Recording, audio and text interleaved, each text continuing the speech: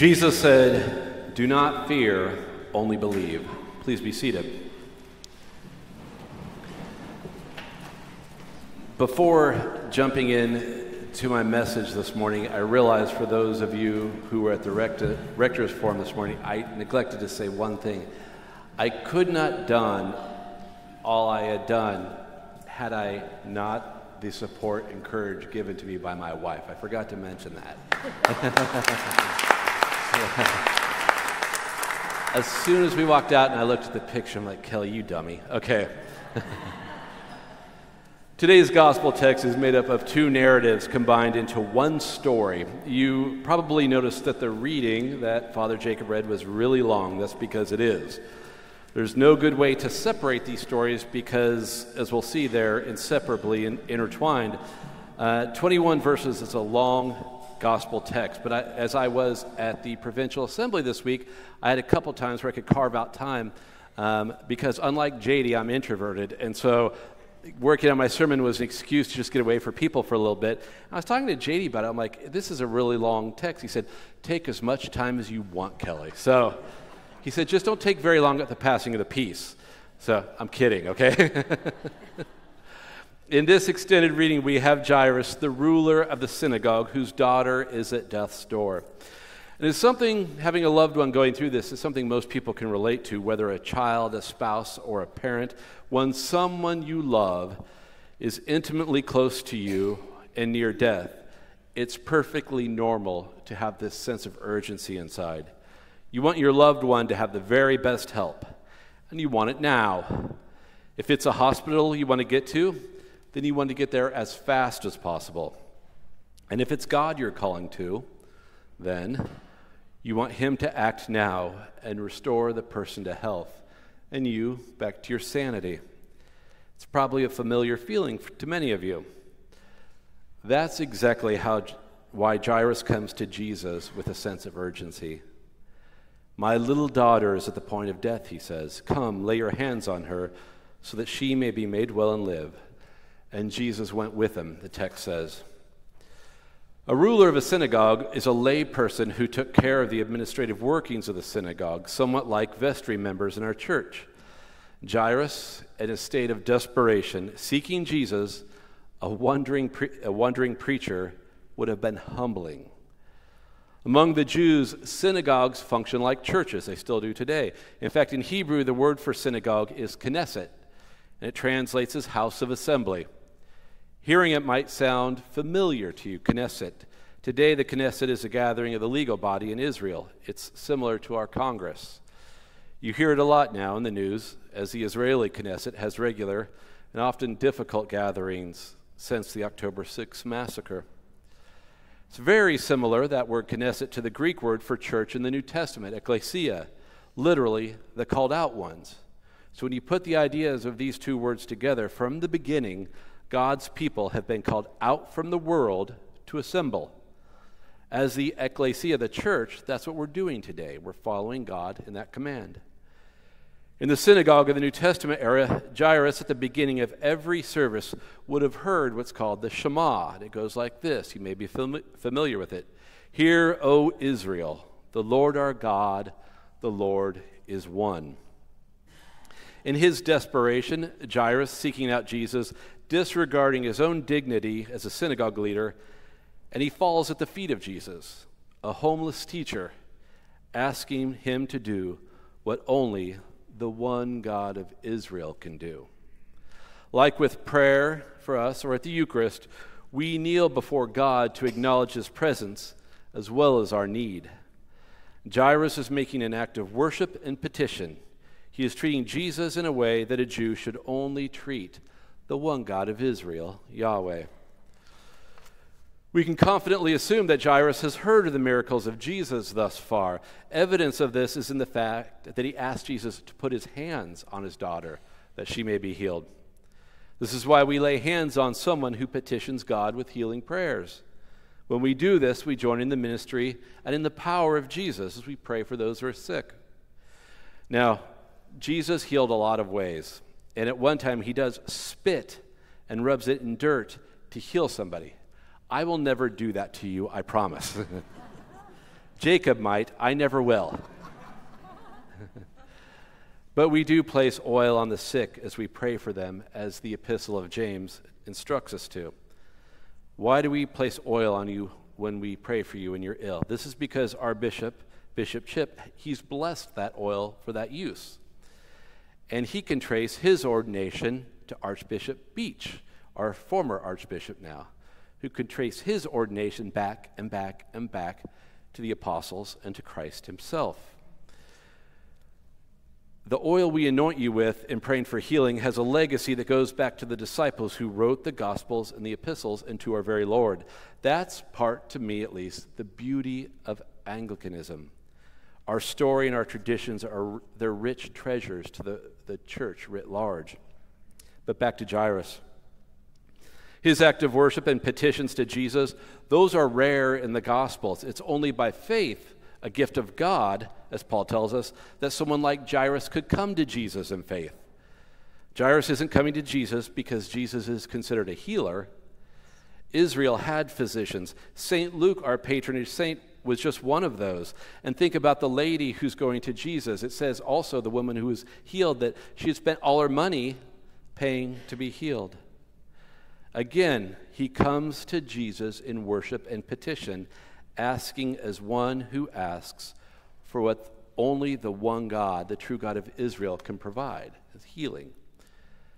Jairus now has Jesus' attention, and they're heading home to see his dying daughter. Church father Peter Chrysologus, writing in the early 5th century, the early 400s, and I think this was important to share, noted that God understands the pain of parenting a sick child. God knows the pain of having a sick child, and this can translate to a sick spouse or somebody you love. Chrysologus writes, "Let us speak for a moment of the pains and anxieties which parents take upon themselves and endure in patience out of love and affection for their children. Here, surrounded by her family and by the sympathy and affection of her relations, a daughter lies upon her bed of suffering. She is fading in body. Her father's mind and spirit are worn with grief. She is suffering the inward pangs of her sickness. Her father, unwashed, unkempt, is absorbed wholly in sorrow. He suffers and endures before the eyes of the world. She is sinking into the quiet of death. But the love of parents goes on nevertheless. And whatever parents bestow upon their children, God, the parent of us all, will duly repay." He's saying that those who you love and lose in this life, if they are in Christ, and you are in Christ, they will be returned to you. That is the hope of Christian faith and love. It's the very hope and the reason for the resurrection. Our text continues with an interruption, a story of a woman with a bleeding ailment that distracts Jesus from dealing with his first issue, Jairus' daughter. Her story, though intertwined with a dying girl, could be a sermon unto itself. What is important to note is that amid this distraction, Jesus heals this woman who suffered for 12 years. She'd spent all she had on doctors to forestall her death. Some of you know what it's like to see your family's resources depleted, paying deductibles, clinics, and hospitals in hopes of curing or comforting a sick loved one, maybe even one you've lost. And I know that you would likely do that again. Now she's still alive, though. Therefore, the expense was well spent. But now she has no more money. Then she touches Jesus' garments, and she's healed. And what does Jesus tell this woman? "Daughter, your faith has made you well. Go in peace and be healed of your disease." This all happens right in front, right in the eyes of Jairus, who I believe we can assume, with the sun drawing down and the day going by, he's more fixated on Jesus getting to his dying daughter. And we don't know what Jairus' thoughts were about the woman's healing taking place in front of him that moment. However, if my daughter were dying in our home despite that woman's healing, quite honestly, I would probably be angry. After all, Jairus did ask first.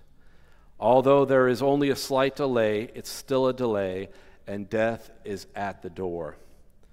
Love for his daughter sent him to Christ, for he realized that only Christ could help her. And yet Jesus did not reject that woman. All who come to him are welcome, period. Possibly that's why Jesus allowed the delay. Jesus will never reject anyone who turns to him in faith and asks for mercy. That is something that every believer and unbeliever needs to hear. It bears repeating over and over again. Jesus rejects no one who turns to him in faith, seeking mercy, just like he didn't reject the woman. But back to Jairus. He gets the worst news any parent can receive. And I know that some of you have been there. Men came from his house and told him his daughter was dead. The crushing news, so final, it's followed by some of the worst advice you can offer to a grieving father. Why bother the teacher anymore? How crushing and insensitive. Not only do they tell him the worst possible outcome, his daughter is dead, they tell him he has no hope. Why trouble the teacher any further? As if he was already a problem to Jesus. In my career, I had the opportunity on 27 occasions to do a death notification to a family. I know what those moments are like, the absolute horror of revealing that news to a family unexpectedly. And I've also had experience to this in combat, when you learn about death and the finality of it, and things must still move forward. When someone loses his life in the fight, we can't stop and grieve, which could lead to more death and even compromise the mission. Following a casualty, after we lose someone on more than one occasion, I would have to take a soldier by the shoulders and say, I know he's dead. Or tell them, you need to get it together because we have to keep fighting. And on one occasion, I had a dear friend, Sergeant Major Kennedy, after the death of a dear friend of mine, same operation, lost his life. When I came in to the operations tent, he saw me crying, which my wife can tell you is probably one of the 5 times somebody's heard me cry in my life. He told me, Kelly, I know, but we have to get these guys out of the fight. There will be time to grieve later. And just a little aside here, and some of you might have experienced this, some of the worst things can be said at the death of a loved one or any time of serious loss. Some examples are, everything happens for a reason. Another is, I know how you feel. Or imagine if you were this little girl's parent. She is in a better place. Can you imagine how Jairus would have felt with that advice? That's probably what he felt when he was told, leave the teacher alone, don't bother him anymore. In August here at St. Luke's, we launch our Colson Fellows program. The program's president is John Stonestreet, an Anglican himself. Actually, he spoke at the Provincial Council last week. At his grandfather's funeral, someone said to his grandmother, you had so many wonderful years together. His grandmother replied, but I wanted more. When Jairus was told, why trouble the teacher any further, I imagine he wanted to reply, because I love my daughter. When Jesus spoke to the woman he healed, what did he call her? Back to her now. What did he call this woman when he healed her? He calls her daughter. And again, how did that woman receive her health? It was through faith. The same Spirit of God that called Jairus to seek out Jesus called that unnamed woman to seek faith given by God's Holy Spirit as well. When Jairus is told, your daughter is dead, why trouble the teacher any further? What does Jesus tell the stunned, empty, and grieving father? Do not fear, only believe. Jairus had exercised faith when he came to Jesus in the confidence that he would save his daughter. After asking Jesus, what happens? He sees a miracle. He had witnessed the woman's healing, which demonstrated the relationship between faith and the divine help that can come from Jesus alone. When Jesus asks him to believe that this child would live, even as he prepares to walk into the house to see his daughter's body for the first time, devoid of life. His daughter is now a cadaver. We have to put it in those terms. You have to call it what it is to know the power of grace that comes through Jesus Christ. Burial usually was on the day or death of the following morning. So those who were there knew she was dead. Jesus saw that the preparations had been made for the funeral. The minstrels and professional mourners were performing their duties as the first part of the mourning ceremony. Jairus had been away with Jesus. That means his family had to arrange for the little girl's burial ceremony in his absence. The wailing consisted of a choral or antiphonal song accompanied by hand clapping. Even the poorest man was required by common custom to hire a minimum of 2 flute players and 1 professional mourner in the event of his wife's death.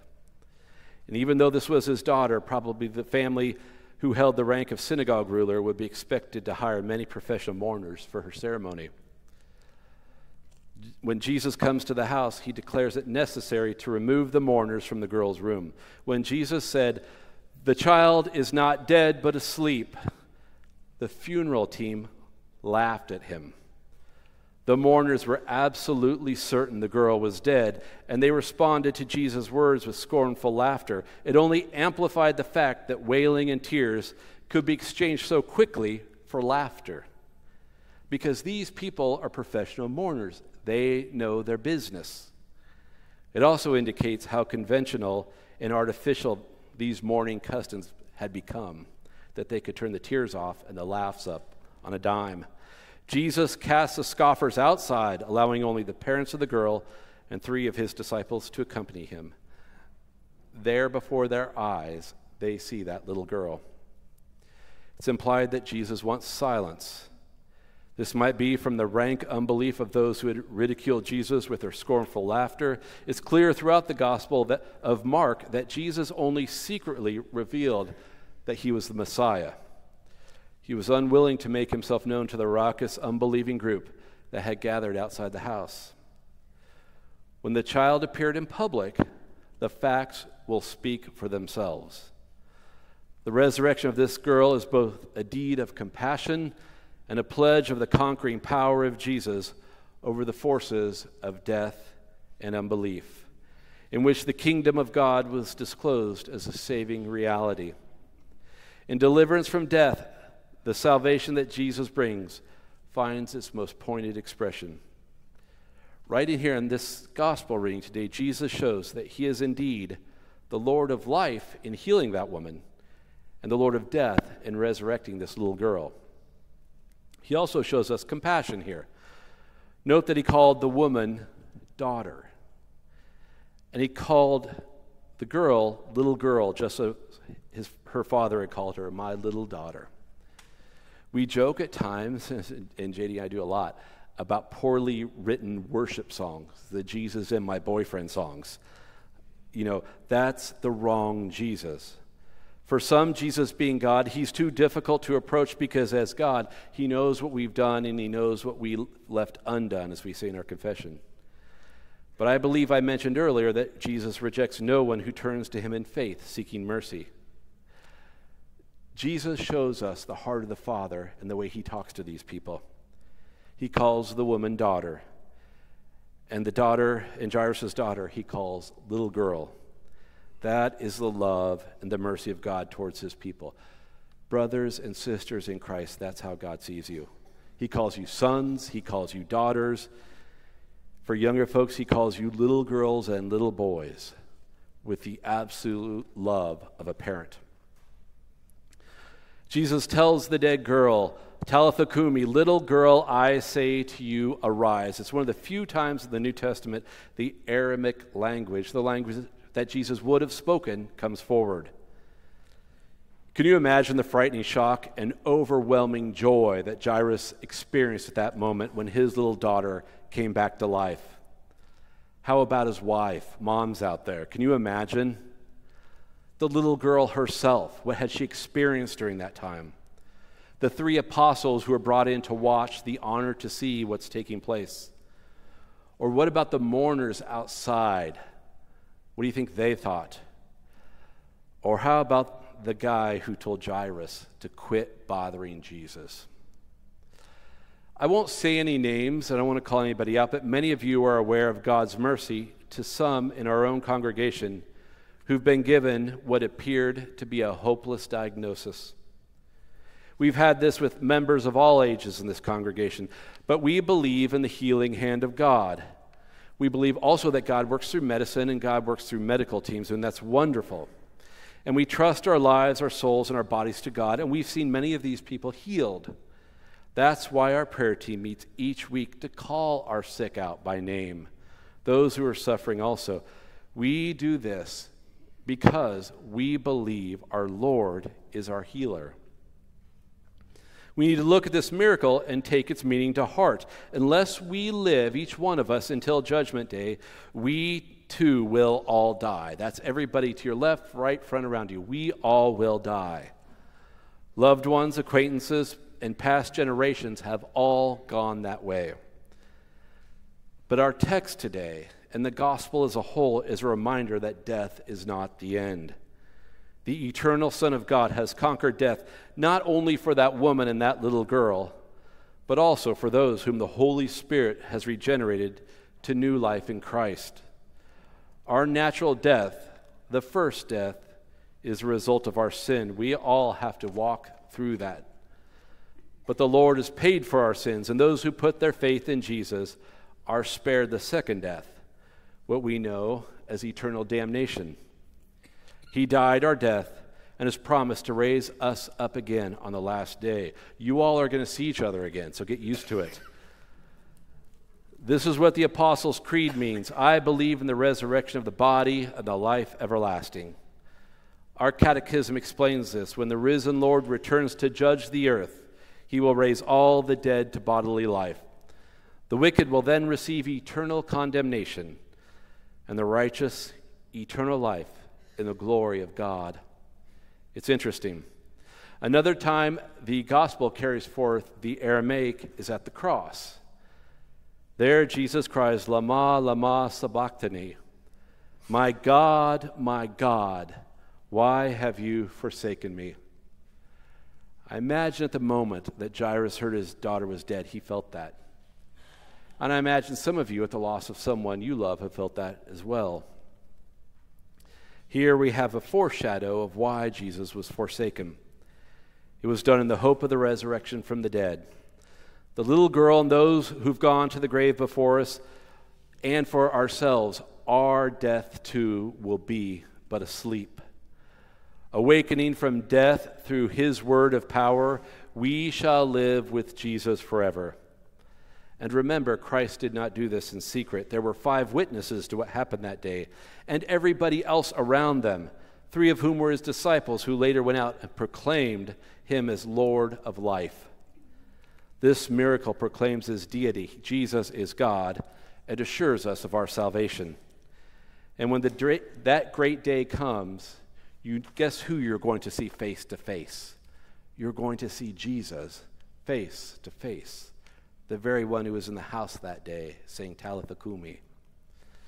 Then, like Jairus, his wife, and the little girl, the 3 apostles who were called to watch, the mourners outside, and the man who told Jairus to quit bothering Jesus, then, like them, we too, we will respond with frightening shock and overwhelming joy at the presence of our Lord Jesus Christ. Do not fear, only believe. In the name of the Father, and of the Son, and of the Holy Spirit. Amen.